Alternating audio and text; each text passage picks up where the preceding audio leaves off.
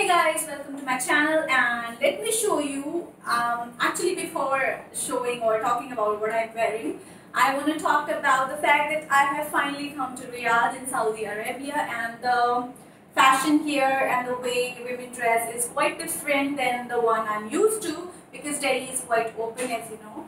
So here what I did was I chose a long skirt and a top. On top of that I used a stole, and I'll show you just how, and this way it wrapped it all, and yeah, the point here is that no curves should be visible, so this did the trick.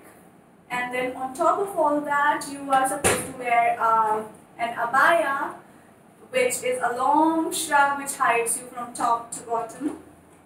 And for that I chose this long shrug by Shein, and this way there are no curves visible at all, but I kept a little bit of my style intact by using these heels, which are so cute. And that's it. That was my outfit, which I wore for my first outing out of the flat and to Riyadh Avenue Mall.